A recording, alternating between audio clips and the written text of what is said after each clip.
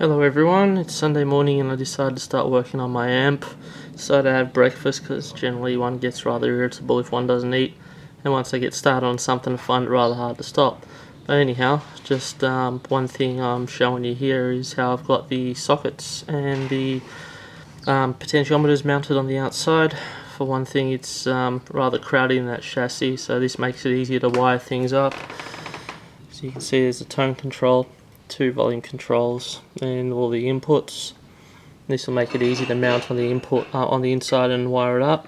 One thing I neglected to mention in the last video, I've got these little cliff jacks here which are for the speaker outputs. Now one thing I did do is wire them up high watt style, so pretty much if there's no speaker connected it's short circuit, and regardless of which one you plug the speaker into it'll open it up. This is, well, pretty much the original design. As you can see over here, you got like your main speaker jack and the external speaker jack. Now the last thing you want to do is plug into the external speaker jack, because that means there'll be a dead short over there. Really bad, and I just don't want to have to think about having to plug into a specific jack. So with this method, doesn't matter which one you plug into. Also, having a dead short when it's when there's nothing plugged into it is sort of a safety feature, because a valve amplifier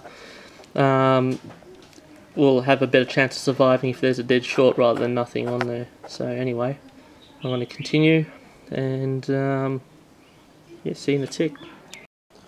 Alright, I put all the leads on the turret board. Probably explains why it looks like a centipede. Now these are all going to go to the pots and the valve sockets and whatnot. The underside's wired up. I also added a little addition. Where are we? You can probably see that little, was it 270k? Yep, 270k resistor lying around there. That's actually a bleed resistor for when I turn off the power, that those capacitors don't hold charge, they all discharge into ground. I figured it's probably safe in case I want to work on it. Put a bit more work into the chassis. It's really cramped. I don't know how the Fender employees did this in the 50s. I personally, now that I think about it, wouldn't exactly want to do that. I want to be that. Unless I'm very keen on swearing, which judging by, I don't know, the amount of times I cut the back of my hand, I've been swearing a fair bit. Also the ground switch, I'm going to wire that, already started, if you can sort of see there. Wiring that as a standby, although a standby is not necessary. I figured it's better than having it sitting there doing nothing. Back in the 50s, the ground switch would switch a capacitor either to was it neutral or active for a capacitor to ground. Now it's not the 50s anymore, and I'm not a stupid idiot. I don't want that thing to go short circuit and then electrocute me, so I'm playing it smart. Anyway, next scene you should see this thing in the chassis if everything goes to plan. Okay, you can see there I've soldered in the first preamp tube, valve even. You can sort of see the approach I'm taking. I've screwed the turret board in there. I put I've only put 3 screws except for that one there. After dropping the F-bomb about 4 times in a row, I figured it's not worth the frustration. It'll probably not going to hurt not having it there. So anyhow, I'm going to do the rest, see how I go. Okay, the rear is all wired up, all the valve sockets, the speaker output, see the 6V6 output, and the rectifier. One thing that I have done is stick a little piece of tag strip. You can see it's marked 8 and 16. It doesn't have a speaker and impedance switcher, so I'm using this instead. It's a bit, I don't know, it's a bit how's it going, but it does the job. As you can see, I've got it tapped to 16 ohms at the moment, considering I've got a quad box rated at 16 ohms. Yeah, now to do the front. Alright, here's the front done. You can see it's a bit messy. Turn upside down. Actually, it could be worse, but it's not too bad. I had to flip around the sockets on the bottom because this little tab here was hitting the turrets because of their height. But not to worry, check this out. Just gonna pop that in there. See, no contact at all with the turrets, no have to worry about electrocution. The other one, safe. See. I'm just gonna whip that out again. Maybe I won't. This is one of the joys of having only one hand. Bit of a far shot. Here's the front, smeared with my sweaty fingerprints. I'm just going to give that a bit of a buff before I put it in. Now I'm just going to sanity check it. Let's see if I can do it from here. There we go, that's better. Completed what I began just before. Going to sanity check it. Just buzz it out with the continuity meter over there. Then stick in a 240 volt power cord. Plug it in and hope it doesn't go up in smoke. Well, that's what the sanity check is for anyway. Let's just make sure everything's hunky-dory, shall we? Alright, see you soon. Okay, the power lead is wired in, just in time for a plane foot to be going above my head. What I did it slightly different to what was actually said in the instructions. I went from active to the power switch, to the fuse, then to the transformer. In the original it was actually active to the power switch to the transformer, and the fuse was in the neutral line. That's a bit stupid if you ask me, because the last thing you want to do is break the neutral line anyway. So yeah, I did it the modern safe way, because like I said, I don't want to be electrocuted while using this thing. So next thing, I'm going to power it up without any valves in it and see if I get expected results. Here we go. Alright, there it is, finished. Did a few sanity checks and voltages seem alright, minus the valves.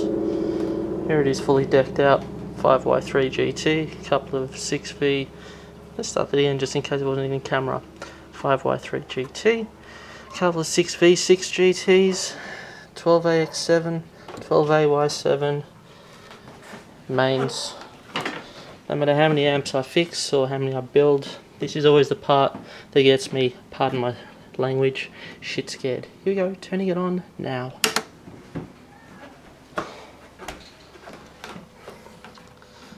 And let's have a look.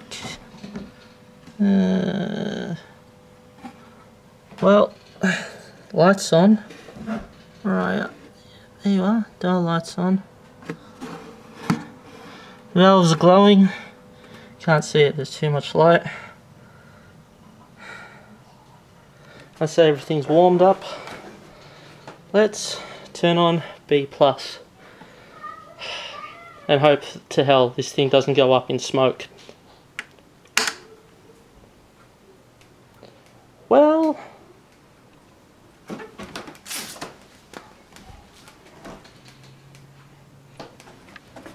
hear that? That can't be good. Turning it off.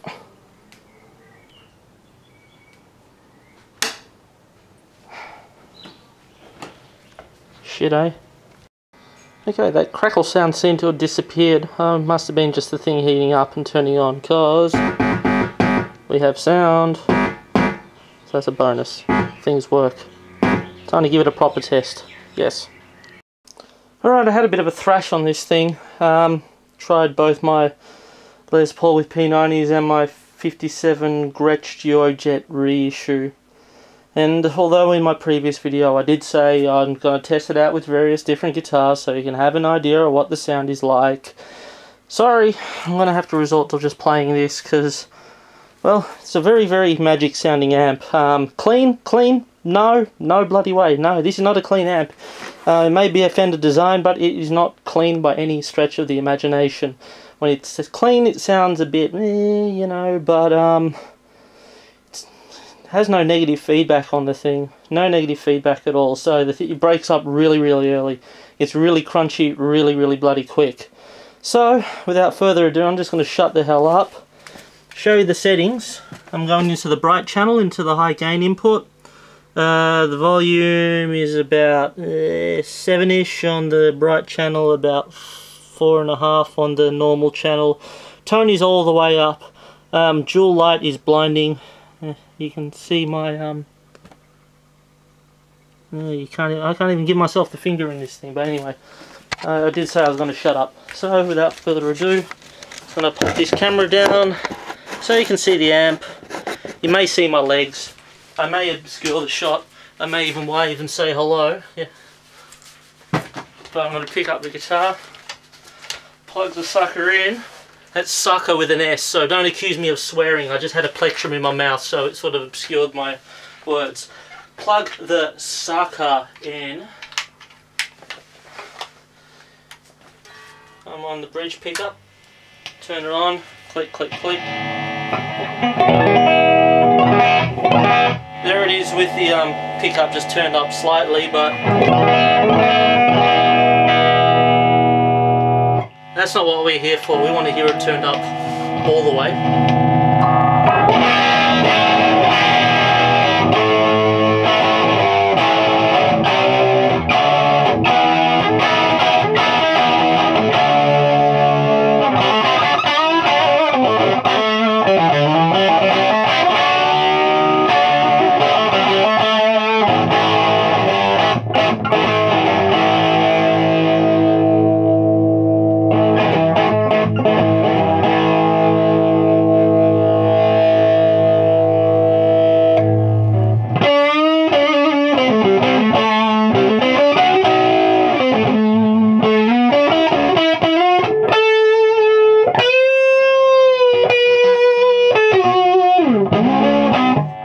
Sweaty, sorry for the bad